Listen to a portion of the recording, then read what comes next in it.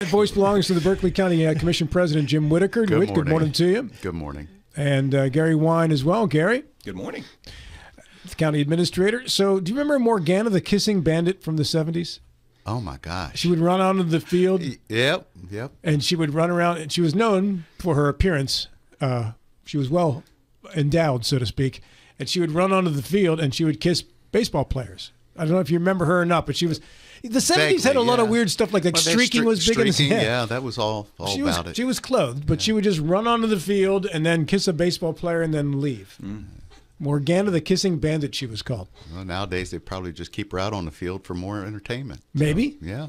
Or she would be cuffed and taken off. Yeah. A whole nother to-do right there. Yesterday, and tomorrow we'll continue as well, but we spoke yesterday in regards to the Jefferson County budget, and tomorrow Paul Shamajdi from the Jefferson County Council will be on.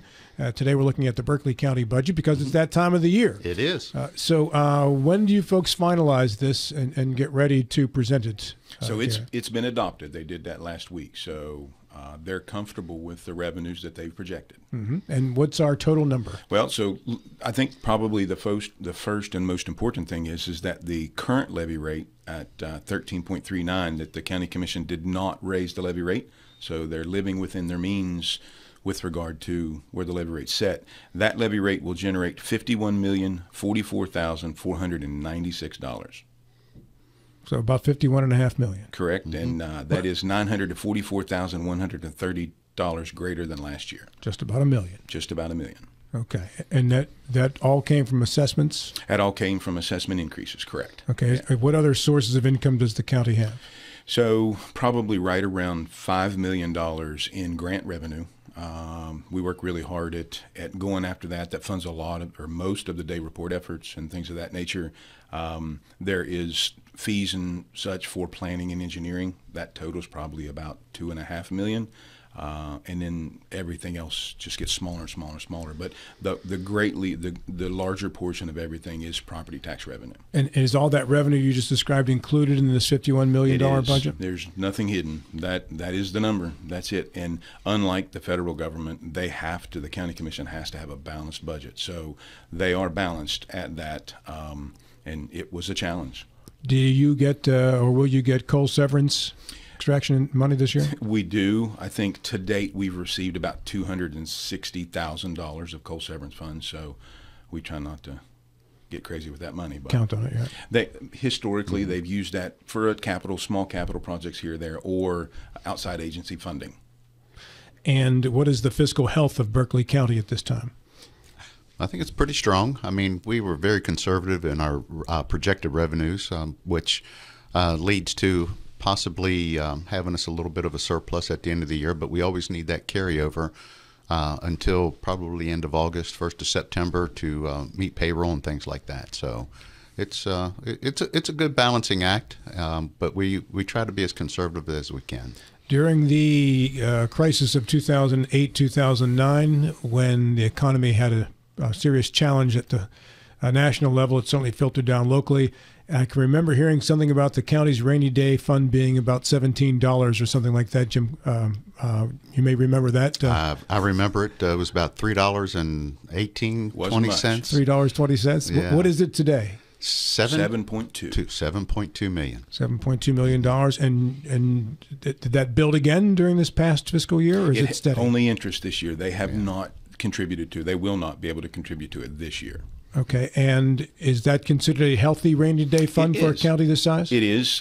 It can be no greater than 30% of the budget. Of the total budget. But, I mean, they've not had to touch it. I mean, that money's, Jim has been on the commission the entire time since they've built it to where it is today. He's been a leader in that process. So there have been years that they could put $200,000-300,000 in it. There's been years they put $1 million in it. There's been years they put none. This is one of those years where they're not going to be able to contribute to, quote unquote, their savings account. Are you obligated, if you have a surplus, to put a certain percentage in a rainy day fund? You're not. No. You're not. That really comes into play with bond ratings when we're looking to borrow money and things like that. When the bonding agencies come in and really assess the financial stability of the organization, that's one of the things they look for. And we have a great bond rating. Is it as high as it could be? Can you still improve? I believe there's one more step higher. It's as high as it's ever been. It hasn't went down. We're comfortable with it, and let's knock on wood that we don't have any reason to have to sell any bonds or borrow any money for the next 4 or 5 years. Right. We were through Moody's assessments. I think we're A plus, if I'm or A. It's double A. Double A. Okay. This legislative session, impact fees were passed, and I know specifically to Berkeley County, you had a lobbying group down there that was working hard, and the Eastern Panhandle delegation to get this passed as well. Tell me if you have any idea what kind of an impact, no pun intended, those fees will have on the upcoming budgets. You know, direct impact, I'm not sure at this point. I do know that we're going to have a lot of education to ourselves to make sure that what we charge an impact fee for is what we can charge an impact fee for. So I think right now the preliminary is for new growth. To help sustain, the need that we have in our limping infrastructure. But, when a subdivision's put in, usually the developer installs all the piping, the roads and all that, and then it's turned over to the county. The maintenance part of it then is what the county has to maintain. So, we're looking to impact, or use the impact fee possibly for public safety, first responders, things like that to enhance what we already have. Your budget is $51 million. What amount of that goes to the Berkeley County school system?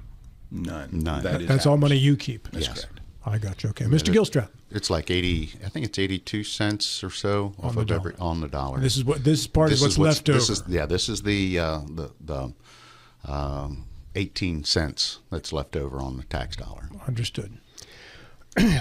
Public safety was going to be the target for the sales tax if that went through. Is that correct? Yes. Yes. So the impact fees would sort of double for the sales tax, or take over what we were hoping to get for sales tax, or what you were hoping to get for sales tax? It'll do a portion, but I'm skeptical of really relying on a sole impact fee to enhance it greatly. Because what if we have non-growth years and that we don't have new construction, we don't have those funds coming in like we're doing now?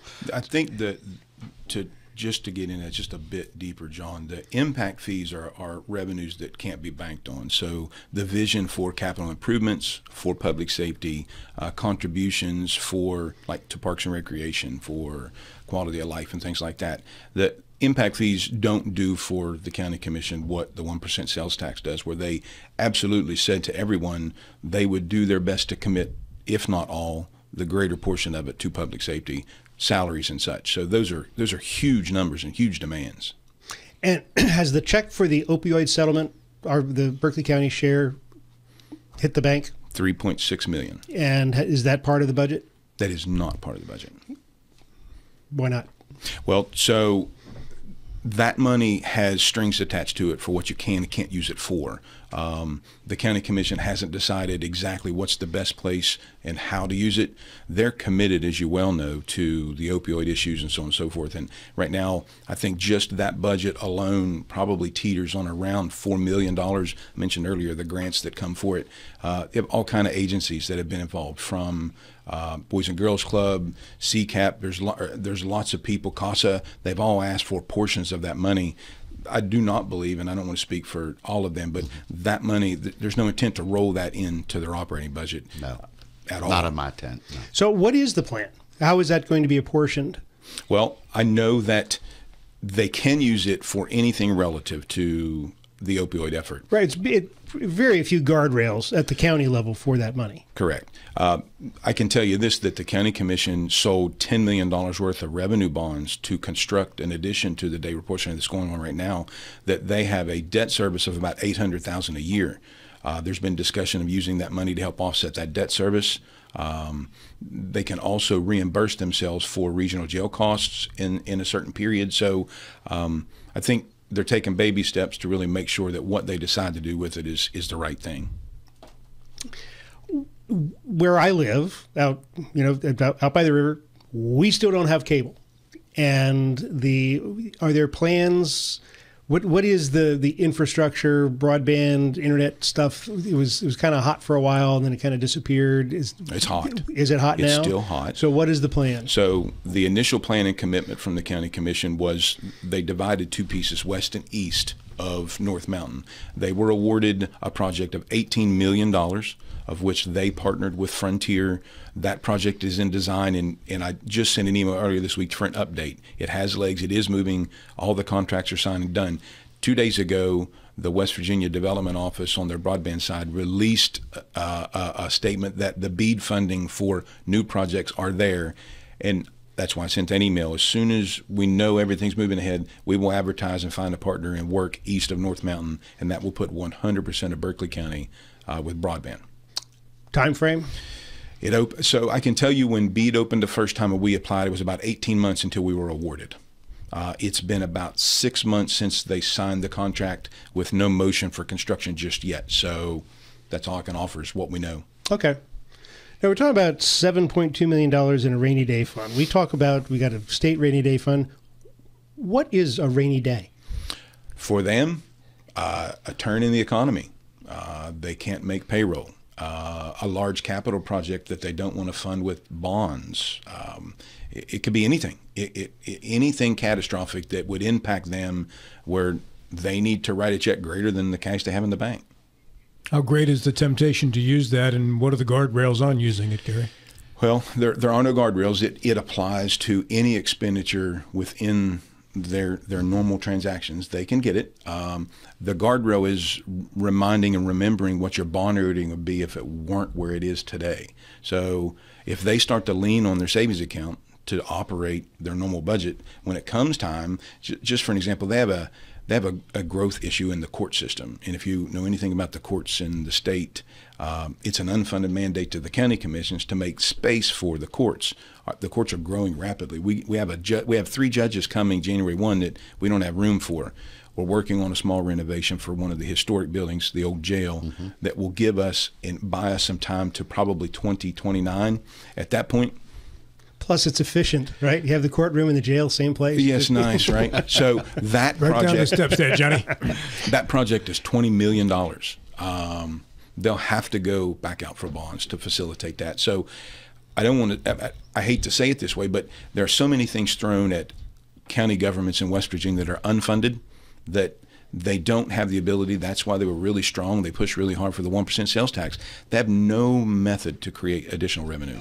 Have you thought about selling naming rights, like the John Gilstrap Prison? Have you thought, or there you go. John Gilstrap Courthouse? Sure. Got a checkbook? It's got a couple of them. Yeah. You got that kind of money, you just can't have one checkbook. It's got to spill over. I thought you were paying me for the right to use my name. I misunderstood this. No. You got the relationship. Okay. Gary, can you take us through the pie chart of the budget and where it's going to go? Sure. I can tell you, Jim, do you want to run down? Well, you can probably refresh my memory on a couple of them. Like I said, the total budget request without personnel was $50,106,000. You go on down to outside agencies request were 2.9, almost 3 million, and the total request was 53,098,000 and some change. Employee requests, we had 5 additional deputies with outfitting, 2 additional circuit clerks, 1 additional court marshal, and the total personnel request was $1.1 million. Now we didn't go down that road on any of those personnel requests as far as increasing, just because of the budget and the shape that it was in.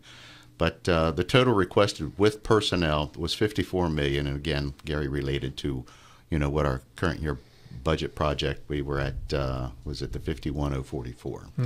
So going down through everything, all elected officials were flat funded with their request. Then it comes to the outside agencies, to make sure that we can try to make them whole. We had a very small piece of that pie to divvy up to them, but we tried our best to be as fair as we could and as equitable as we could. And when you say an outside agency, would that be someone like Amy Serbaugh, Yes. Children's Home Society? Yes. Right. Yep. The outside agencies, would be Children's Home, CASA, Airport Authority, Senior Center, Transit Authority, and all those agencies. It's important. So in that, the very first thing that they always do, and I got to tell you, the 5 people that sat in those seats, I wouldn't want to sit there, is they look at their own budgets and they say, okay, we're going to suffer first. So they reduced their operating costs by $1.5 million. So the original deficit was $3.1 million. They dug in, slashed as much as they could. They reduced 1.5. The difference in the other 1.5 was they reduced outside agency funding and so on and so forth. So they're balanced, not funding any requests for personnel, reduce some outside agency funding, but they made it. It's balanced. It's a good, solid budget.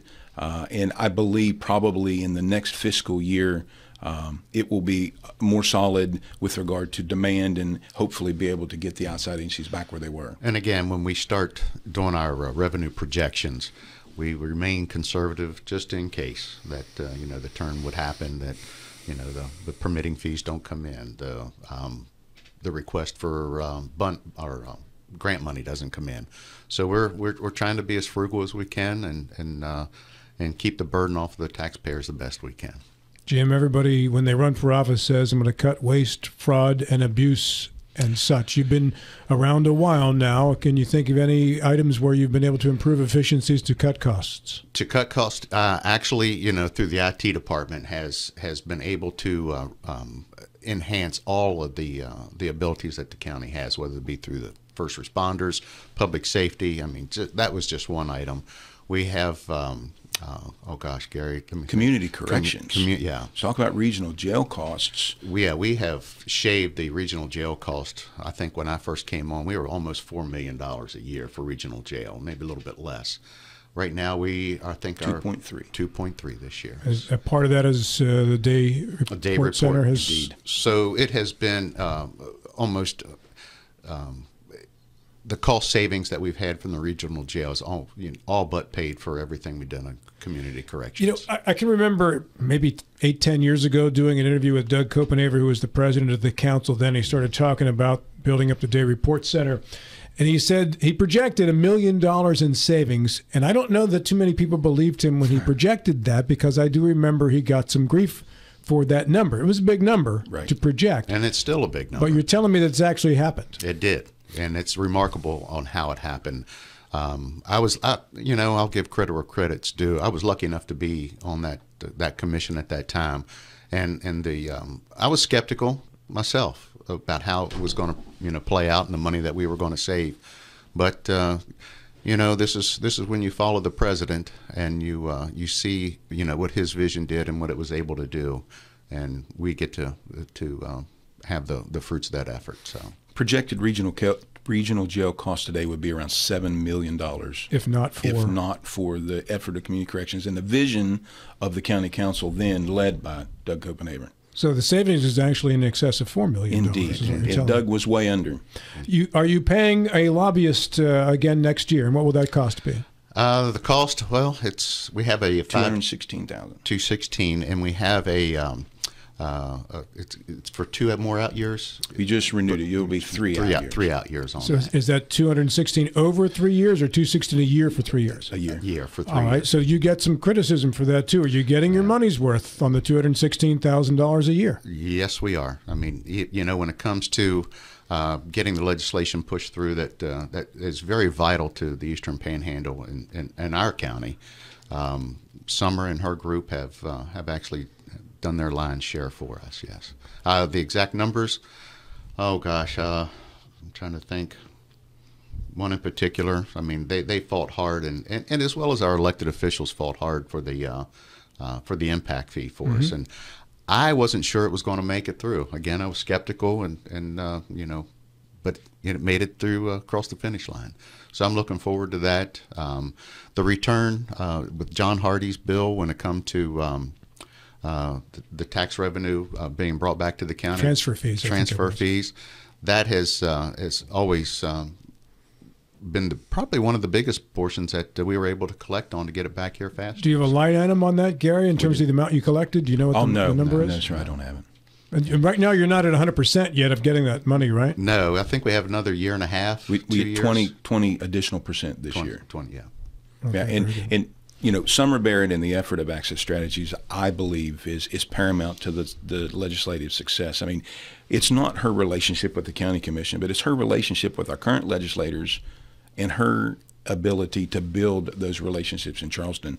I mean, we had a $25 million distribution to help the expansion of a water project that I'm telling you, she and Senator Blair and many others, I mean, I can't name them all, but without their help, we would have lost we would have never got it. Never got it. Is $216 the best price you can get? Have you ever said, what can I get for $125,000? Right, and we advertised. This isn't out of the blue. We advertised for competitively, and it was the best price. And they've continued over and over again to prove that they can be successful for the commission. And the contract you have now goes for an additional 3 years from this date? Every year they renew it with. It has 3 additional out years. They do that in late September. I believe the contract date is October.